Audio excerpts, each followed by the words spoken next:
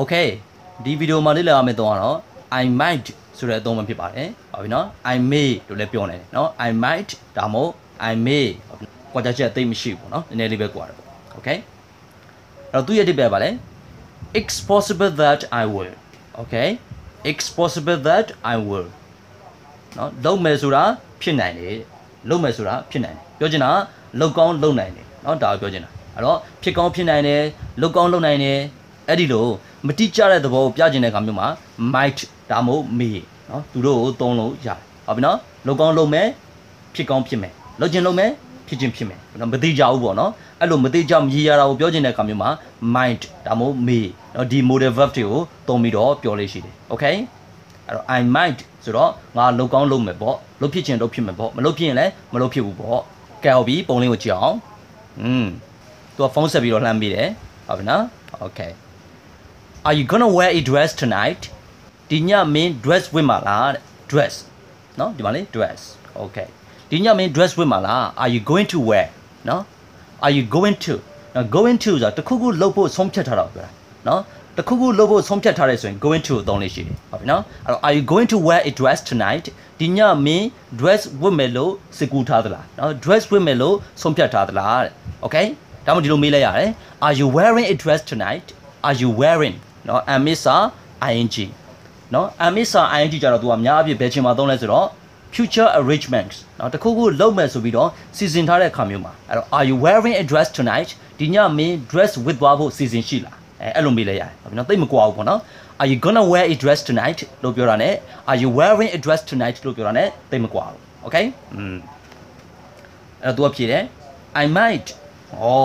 Okay ငါဝတ်ဖြစ်ခြင်းဝတ်ဖြစ်မယ်နော်ငါ dress ဝတ်ဖြစ်ခြင်းဝတ်ဖြစ်မယ် I might သိကြဘူးပေါ့နော်ဒါမှမဟုတ် I may Okay I might not နော်ဝတ်ဖြစ်ခြင်းလည်းဝတ်ဖြစ်မယ်ဒါမှမဟုတ် I might not မဝတ်ဖြစ်ခြင်းလည်းမဝတ်ဖြစ်ဘူးနော် I might not နော်လုပ်ဖြစ်ခြင်းလုပ်ဖြစ်မယ်မလုပ်ဖြစ်ခြင်းလည်းမလုပ်ဖြစ်ဘူး I might wear pants နော် pants American တော့ pants ပေါ့နော် Okay British ကတော့ trousers နော်ဘောင်းဘီရှိကိုပြောတာပါနော် trousers Okay အဲ့တော့ I might wear trousers ငါဘောင်းဘီဝတ်ဖြစ်ခြင်းလည်းဝတ်ဖြစ်မယ် Okay I might wear pants Okay I might wear trousers ဘောင်းဘီဝတ်ဖြစ်ခြင်းလည်းဝတ်ဖြစ်မယ်ကဲဟုတ်ပြီနမူနာကြားလေးကြည့်အောင်အေးရမေးတယ် Why are you breaking your umbrella It's not raining ပြီးရပြောတယ် It might rain later Okay Why are you breaking your umbrella ဘာလို့ထီးယူလာလဲ It's not raining မိုးလည်းမရွာဘူး It's not raining အခုမိုးရွာနေတာမဟုတ်ဘူးအဲ့တော့ပြီးရပြောတယ် It might rain later အခုတော့မရွာဘူးပေါ့ကွာဒါပေမဲ့ It might rain later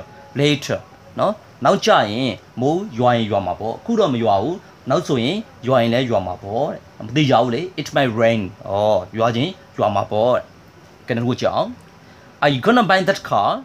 Okay Are you going to buy မင်းဝယ်မှာလားဝယ်ဖို့စိတ်ကူးရှိလားနော်ဝယ်ဖို့ဆုံးဖြတ်ထားလား that car အဲ့ဒီကားကိုမင်းဝယ်မှာလားတဲ့ Okay going to လေတခုခုလုပ်ဖို့ဆုံးဖြတ်ထားတာတခုခုလုပ်ဖို့စိတ်ကူးထားတာအဲ့ဒါ going to Are you gonna buy that car အဲ့ဒီကားကိုမင်းဝယ်မှာလားပြီးရပြောတယ် I might ဝယ်ဖြစ်ခြင်းဝယ်ဖြစ်မှာပေါ့ I can't make up my mind I can't make up my mind ယူလေးပြောရင်တော့ I can't decide နော်ငါဆုံးဖြတ်လို့မရဘူးဖြစ်နေတယ်ဝယ်သေးလားမဝယ်သေးဘူးလားဆိုတာငါဆုံးဖြတ်လို့မရဘူးဖြစ်နေတယ်နော်ဒါလေးမှတ်တာ I can't make up my mind နော်ငါဆုံးဖြတ်လို့မရဘူးဖြစ်နေတယ်ယူလေးပြောရင်တော့ I can't decide ဒါပဲ Okay အဲ့တော့တခုခုလုပ်ဖြစ်ခြင်းလုပ်ဖြစ်မယ်မလုပ်ဖြစ်ခြင်းလည်းမလုပ်ဖြစ်ဘူးဟုတ်လား